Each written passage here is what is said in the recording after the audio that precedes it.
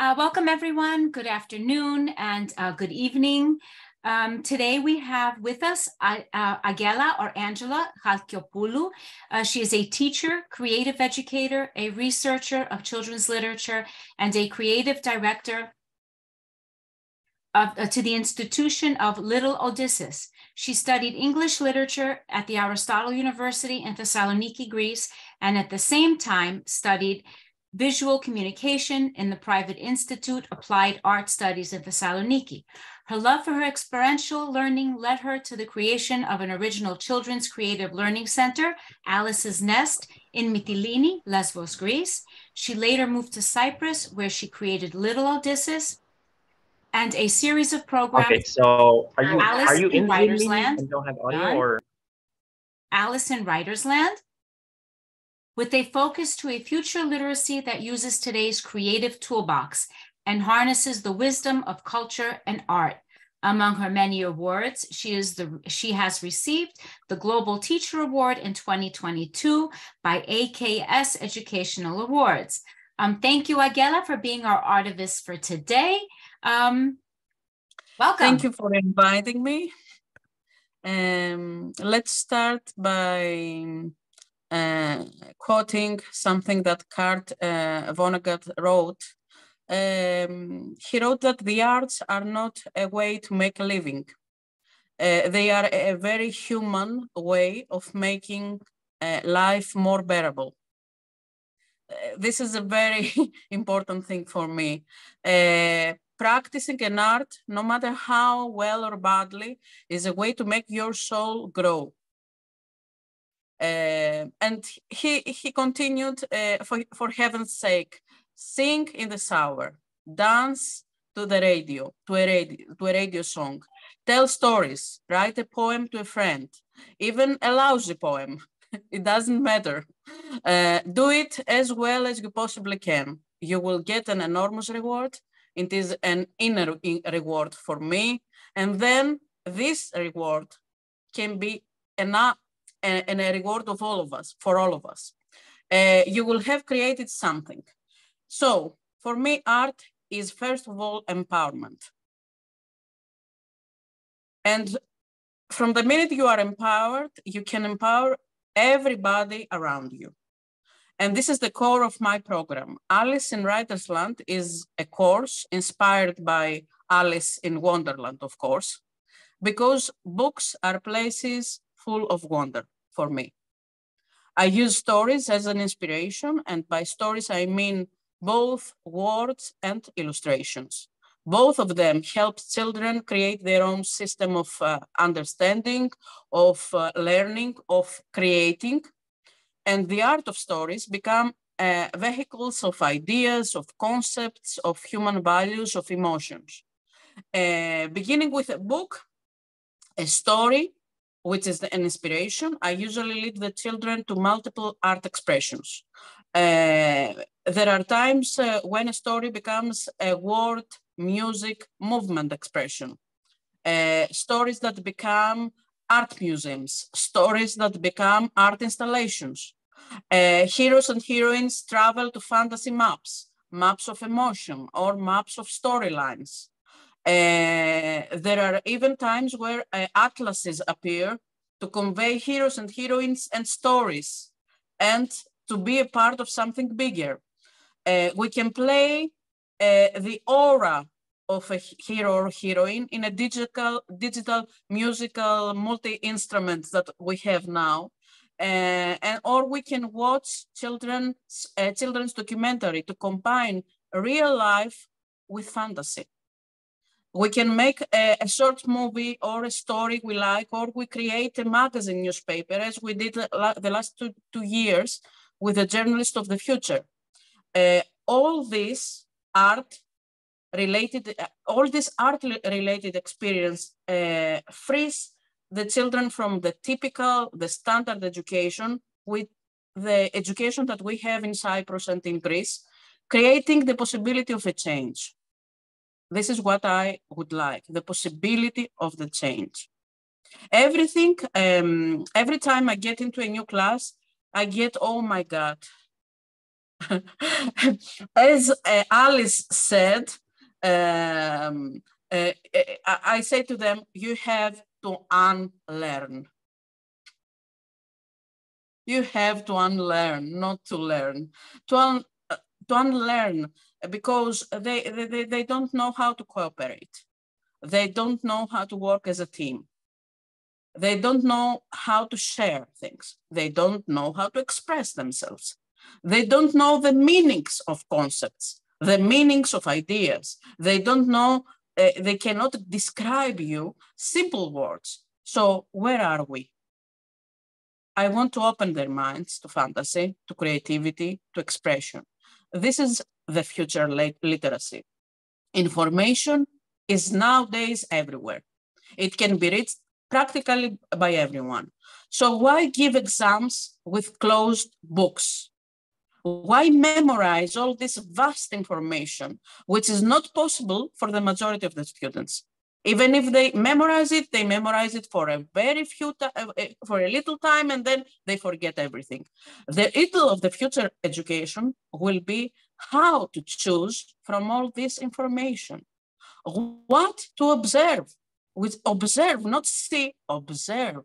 How to combine knowledge and what to create. This is critical and creative thinking for me. And critical and creative thinking, who can teach these two? Art. Art can teach, because art can cultivate talents, can expand learning abilities, can build aesthetics. I am amazed because many times I see teachers take such poor works and cannot give to the kids the aesthetics that they should that they should give. Art can convey values. It can be an unbelievable educational toolkit. Using this toolkit, I have witnessed many different metamorphoses of children in multicultural schools, in special education units, in refugee camps, or simple elementary schools. Everywhere, kids change with art. Kids find themselves in art.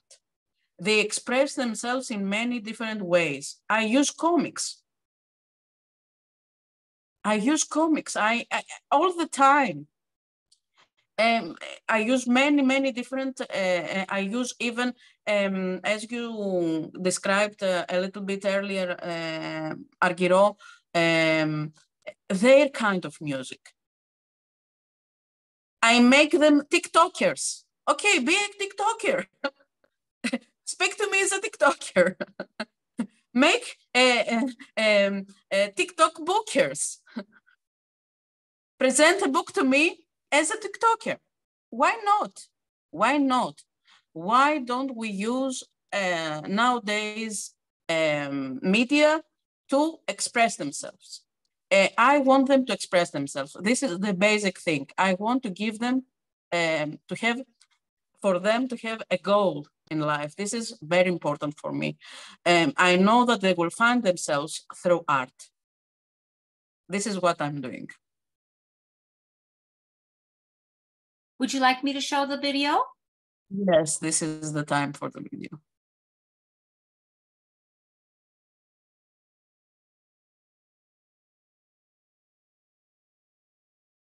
You see it, right? Yes.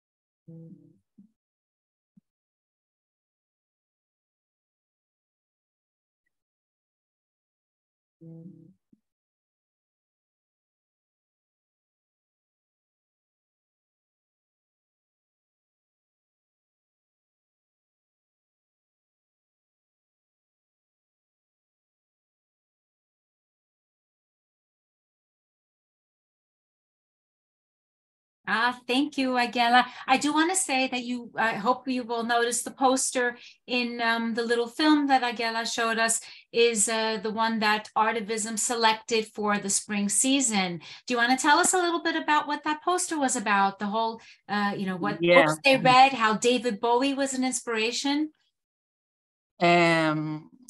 We started a conversation with the journalists of the future about how to create a poster.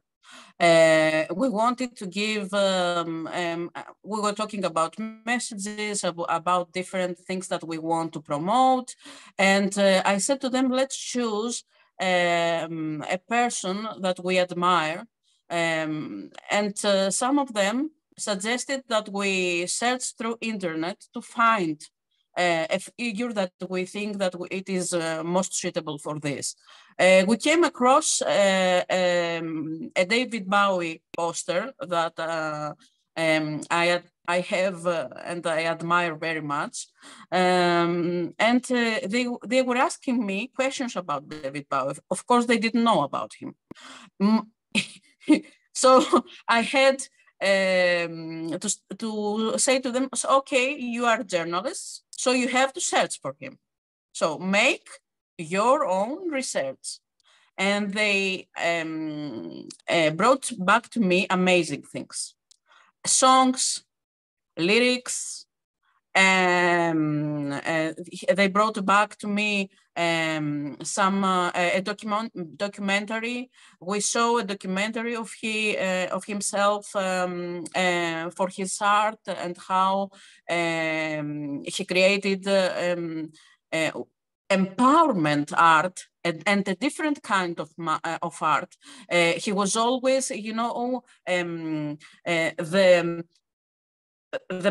the artist that was presenting something different every time and were surprising everyone. And this is what kids liked the most, because surprise, they think, is missing from today's, artists. And they were amazed how he didn't, he was fashionable, but he wasn't in fashion.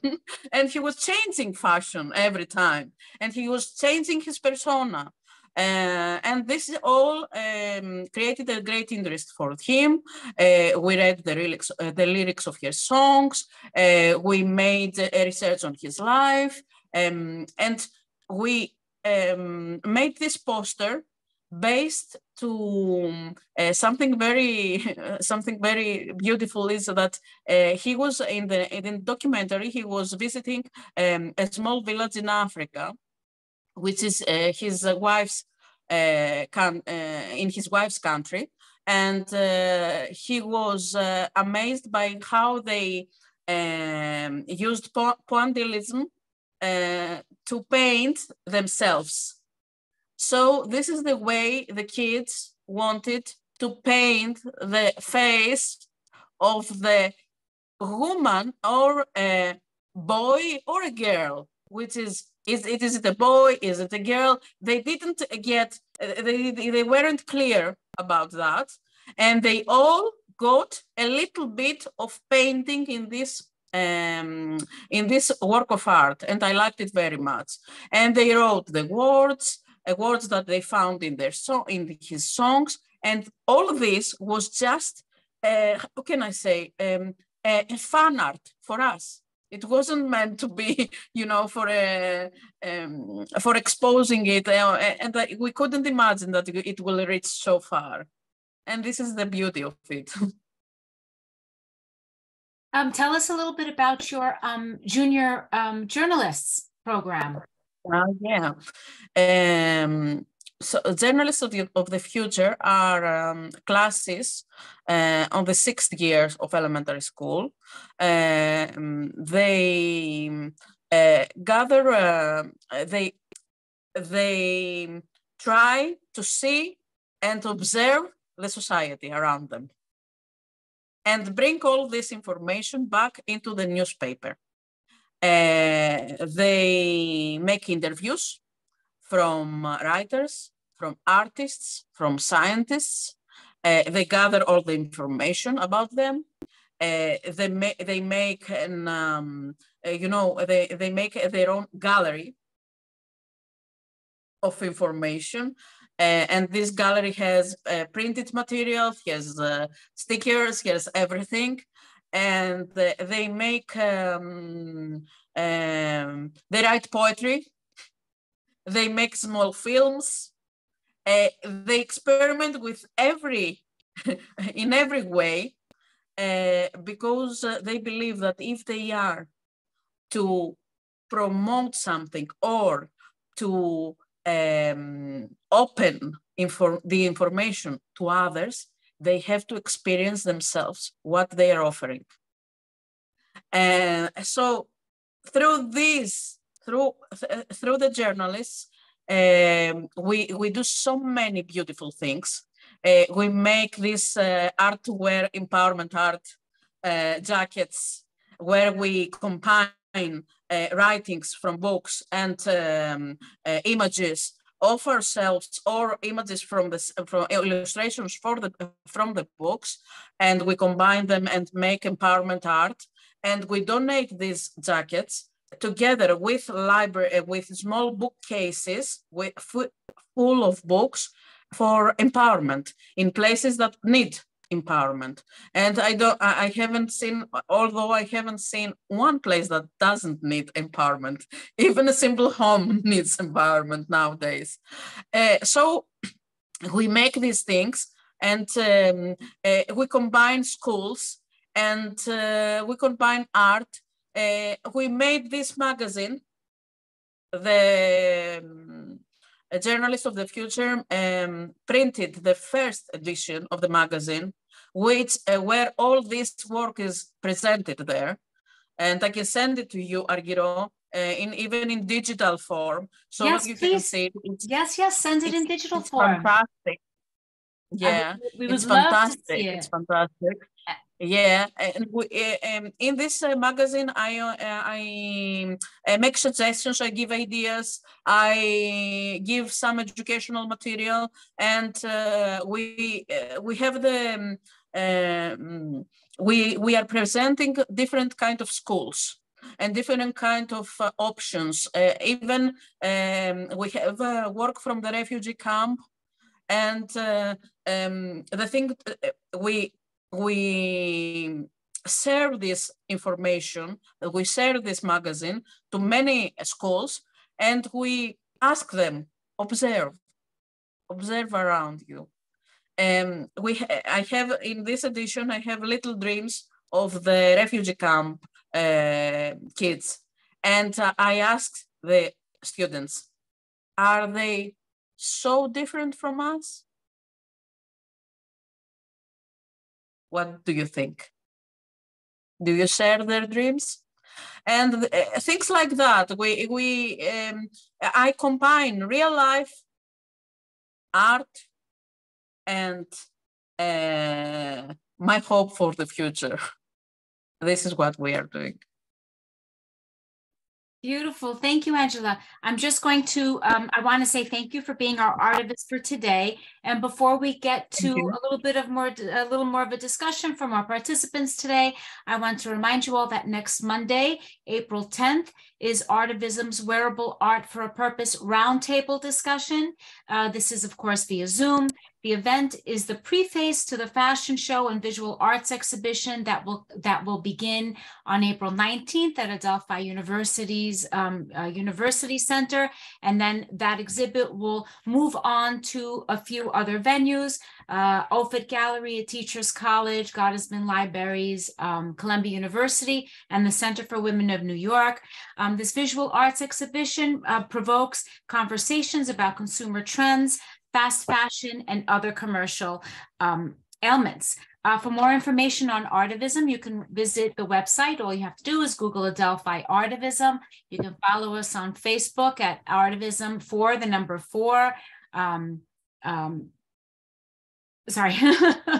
ARTIVISM for Social Transformation, on YouTube, on Instagram, you may still submit. We're still open. We're accepting artwork for the exhibition. So thank you, Angela. And I believe Dr. Melissa is on. I hope you heard most of these, your work, along with Garifalia's also, and hopefully others that are joining us here today. Do intersect, right? You can share your thoughts, your work strategies. I particularly like that you encourage your students to speak in the languages that they know, meaning their TikTok, right? Their, the way they text, the way they communicate nowadays. If you allow them to express themselves in their own language, you can then teach them something new. You are learning from them, they are learning from you. Okay. Let's see. When they write poetry, you said you encourage them to write poetry or storytelling. Oh my God, storytelling is an art that unfortunately is dying, right? I remember, yeah, when I was young, okay, we'll get to Melissa. Melissa is at work. It's still school hours here. Yes, storytelling. When I was a child, we grew up with my grandmother's stories, right? Some which were, or most were, that were exaggerations of the truth, right? There were ghost stories. There were, how she was raised and what time was, what things were like during her lifetime, her plights, leaving their homeland, being a refugee twice, living through, world wars. Those stories ground us, inspire us, right? Spark our imagination, right? What stories do they tell?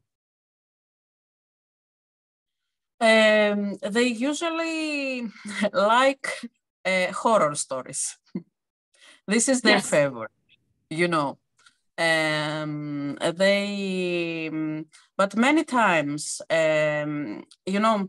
they like to laugh. Many times they are trying to express themselves and their deeper feelings. And I sense that. The thing is that they have to be guided. They as you said before, technology is something that takes their... Μπορώ να μιλήσω στα ελληνικά έτσι λίγο για να το εκφράσω. You could speak Greek and then I'll translate. Αυτό που θέλω να πω είναι ότι τους απορροφά πάρα πολύ η τεχνολογία. What Angela just said is that technology swallows them up, right? Go ahead. Οπότε πρέπει να τους μάθεις από την αρχή τι συμβαίνει με τη γλώσσα. Ξεκινάω λοιπόν. Yes, and then you have to almost teach them from the beginning about language, how to express themselves through language, through their written or even artwork, right? How to express themselves. You're teaching them a new language, basically. Παίζουμε ένα παιχνίδι, στο οποίο φορούμε ένα καπελάκι και ξεκινάμε από πολύ απλές λέξεις. Το παιχνίδι αυτό έχει μία λέξη απλή γραμμένη μέσα σε ένα συννεφάκι και το στερεώνουμε πάνω στο καπελάκι. Okay, they play a game where there is a hat and the hat has a word on it, and that hat is then worn by the different students in the group. Ναι. Αυτός που φοράει το καπέλο δεν βλέπει τη λέξη. Yes. Και αυτός που είναι απέναντί του προσπαθεί να την εξηγήσει. Είναι ένα γνωστό παιχνίδι, αλλά που το έχω μεταμορφώσει και το έχω περάσει μέχρι και στα δικαιώματα. Δηλαδή, έχω γράψει σε συννεφάκια τα δικαιώματα. Ξέρουν τα παιδιά ότι πρέπει να βρούνε το δικαίωμα, αλλά πρέπει να μαντέψουν ποιο δικαίωμα είναι, βλέποντας τον άλλον να μην μιλά και να προσπαθεί να το περιγράψει μόνο με κίνηση. Okay, so it's that hat game where you put a word on the hat, and then the other people in the group have to explain, kind of like charades, right? To the person wearing the hat, what is that word? And what she did was she transformed this game where the word is that describes a human right. Right? and then the others have to, through their body movements, language, facial expressions, express to the person wearing this hat what that human right is that he can't see. That's interesting. Can you give us an example of one? For example, the freedom of speech. Ah. Which is very, very difficult for the other to understand what he's doing. And through this process, they laugh, you know, they try to find the right move to do things, and they are so amazing in what they do, and they are crazy about this game. They don't want to end it. After this game is over, and we say, did you see something? Did you observe something? I say to them. And they say, what? How difficult it is to communicate without language, without words.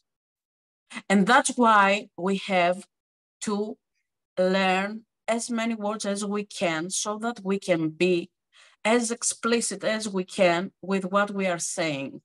So I change, this is how I change the game. They understand this. They like this. They like that I'm not forcing them. Oh no, today you will learn these words and this is it.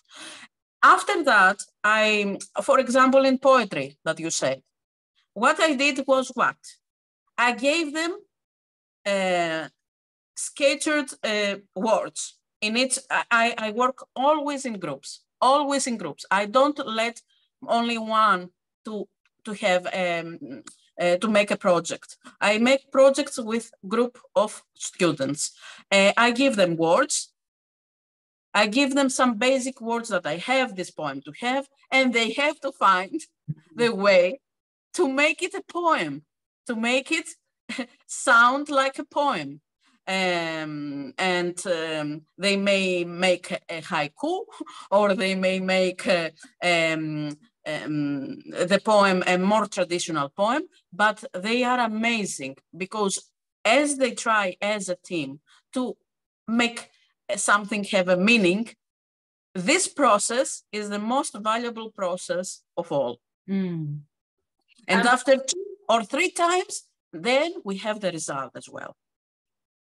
Melissa is asking, she doesn't know, maybe, do you have experience? Have you ever experienced any pushback or people feeling that their perspective is not valid? And how do you resolve that kind of unsupportive thinking? Do you mean in the class? In the class, students, correct, Melissa? Mm-hmm. With students, yes. Okay. Many students that come from different cultural environments and different countries are very scared at first. Very, very scared. They get in and I read in their eyes something like, what is he going to do now? And I am not going to understand it. So why am I here? This disappointment is written all over their face. So the thing I do is that as I call people to observe, I myself observe the students of each class, and I see in their eyes things. So let me tell you an example. I had an Asian boy who was a little remote. He was looking at the ceiling. And I was talking to him as I was talking to everybody else. Little by little, he focused. And although nobody told me that he was speaking only in English. And I was talking to him in Greek. So this was a barrier, you know. But even that, I managed to make him focus, and this was a very good thing for me. When I discovered that he was speaking English, I started speaking English to him, and then he asked me. He said to me that I will not take part in the group project. I am not interested. And I said to him, write whatever you want, whatever you want. And the story it was about a treasure case that was lost, and in the treasure case there were toys, and they had to make a story out of it. And he was making a flag of a country. And I said to him, wow, what a beautiful flag. Let's say that the hero took the plane and went to Ohio. It was an Ohio flag, and went to Ohio to search for this treasure of toys that he had. And he was looking at me like that. And he asked me, can I write in English? I said, yes, of course you can. And he wrote to me 2 pages, a story of 2 pages. And you know what? I understood the change, because when they were leaving, he handed this to me and he said, Mrs. Angela, bye. A boy that wasn't even speaking when he got in. And next day, the teacher came to me.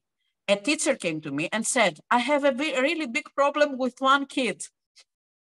I said, who? I said, the Asian kid, he's very violent and he doesn't want to participate. And I said, are you serious? So this is the great question. I think the best thing to eliminate every difficulty is to make a connection. Make a connection and don't expect anything. Let them just express themselves. Make a connection. Let them express themselves little by little, and then it will come a day when they will surprise you. I feel it in my heart with every student that I have. Oh, most certainly. And just giving them the means or, a parallel or an alternative way of expressing themselves and working with them in that way is just, it's very rewarding, right? For you, yes. For them, for the rest of the class, for everyone involved. They feel that they have the right to choose, the right to express themselves in their way. This is very critical, crucial. I see it in every level, Do you ever use music?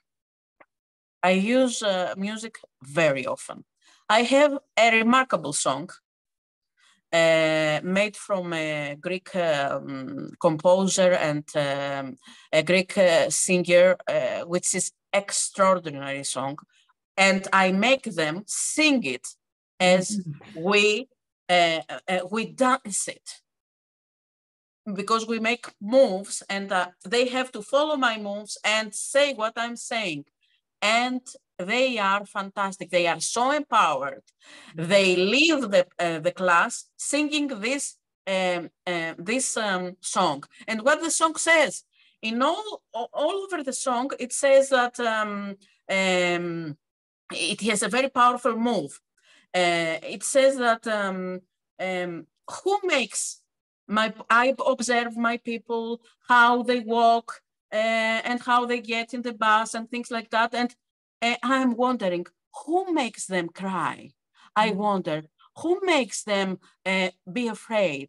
I wonder, who makes them be close to their own environment? And you know the answer? You. And you, and you, and you, and this move makes them, and they are getting very excited with this you, and in the end, the song says, who is changing the world? Who is moving the world forward? You. Ah, nice. And this is fantastic because everybody leaves the room saying, you.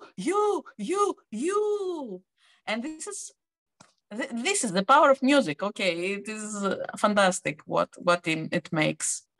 I use music. I have a digital instrument which makes different kind of instruments. It is a piano, it is a saxophone, it is some like that, and we make the sound of the heroes and heroines. What sound has this hero? What sound has this hero, and why? I use music very much in what I'm doing. Very interesting. Any other questions or comments?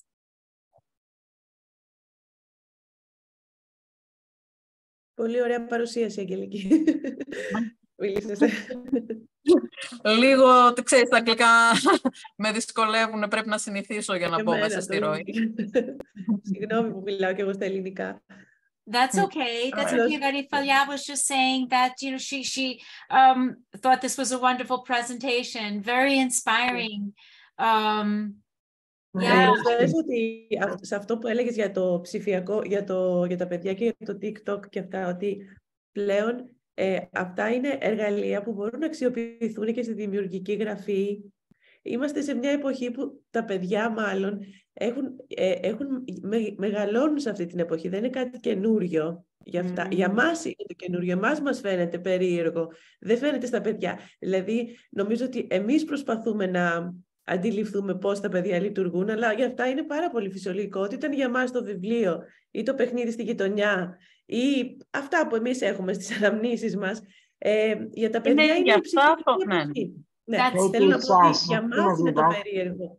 Διάβαζα τώρα, δεν θυμάμαι βέβαια να σας πω ποιος, που είχα διαβάσει τον όρο, αλλά ότι τα παιδιά, εμείς είμαστε ψηφιακοί μετανάστες. Τα παιδιά είναι ψηφιακοί αυτόχθονες.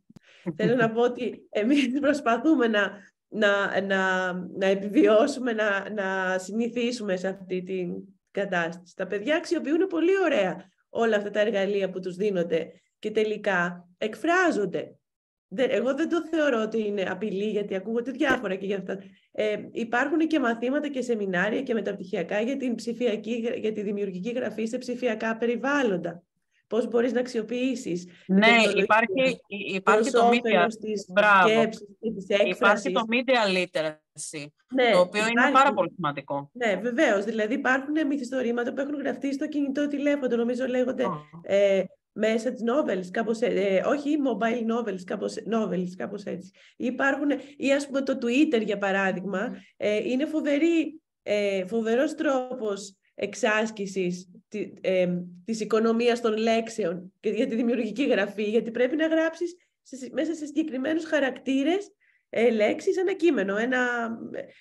Οπότε σκέφτεσαι πολύ to the point, ας πούμε. Δεν χρησιμοποιείς έτσι φλιαρίες και περιττές λέξεις και σκέφτεσαι ουσιαστικά περισσότερο, πιο δημιουργικά, θέλω να πω, για να γράψεις πιο λίγες λέξεις. And just to summarize very quickly, Garifalia is saying that, you know, children today have been born into technology and TikTok and, you know, social media and the way they think, you know, to get straight to the point, right? Because everything they have to write in all their social media posts are, you know, very limited in the amount of words. And it's almost as though, you know, we have to adapt to their way of thinking because that's their way, right? We're used to the way we learned and what we learned and playing outside and how we spent our days. We have to acknowledge and adapt. And like you said earlier, Agela, speak in their own language, right? So then we can then expand from there. What more is there to all of this? Am I correct? Yes, for me, there are 2 points. One, what Garifalia said, we have to use their means, their way of expressing themselves. And I know that we want to teach them more. Yes. I know that we want to teach them something which is different. Okay, keep this in your mind, but do it a little by little by coming. It's what I said earlier. Have this connection, and then little by little, you can imply your things to it. And you can make it, the children follow you. The children follow you as long as they understand that you respect their way. Right. This is from my experience, this is very important. Yes, for sure. For sure, I agree. Any other questions or comments? Okay, thank you, Agela, for your presentation today. If you were to tell us your one takeaway from your presentation today, what would that be? It would be to give space to critical and creative thinking. If we want to be happy as a society, if we want to be happy as human beings, I think this will make our future a better future. Thank you, Agela. Thank you. Thank you very much. Okay, thank you, Agela. Thank you, everyone, for taking the time to be here with us. To Felipe, who's zooming in from Costa Rica, to the rest of you from Greece and Cyprus and the US.